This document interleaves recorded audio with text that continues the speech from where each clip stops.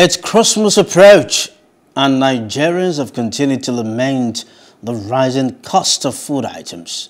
In recent times, prices have almost doubled due to rising inflation and insecurity in agricultural areas.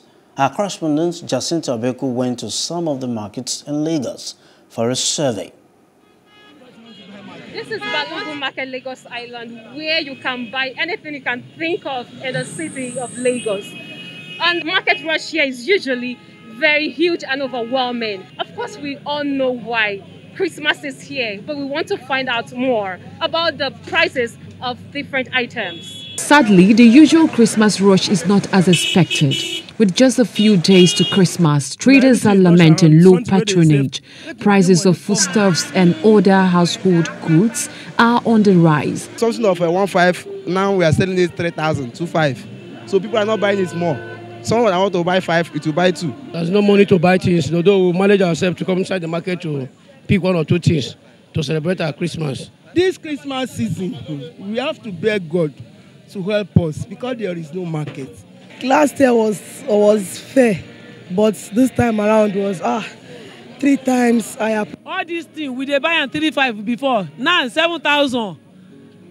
How woman be wey born 5 pikin, you go take buy 7,000 buy clothes for children. Balogun Market is the heart of Lagos Island, perhaps the largest market in the city.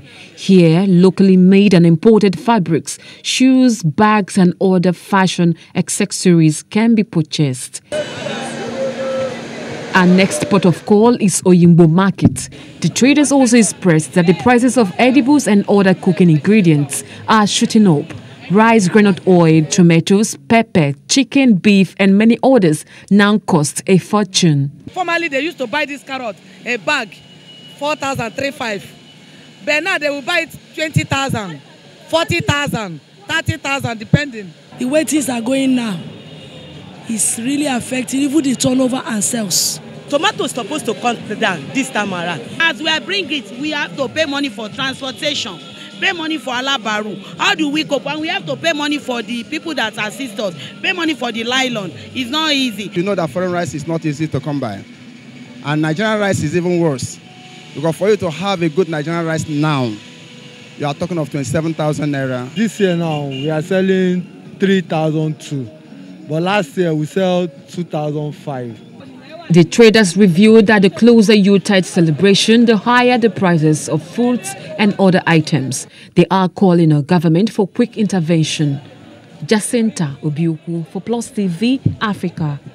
Hello, hope you enjoyed the news. Please do subscribe to our YouTube channel and don't forget to hit the notification button so you get notified about fresh news updates.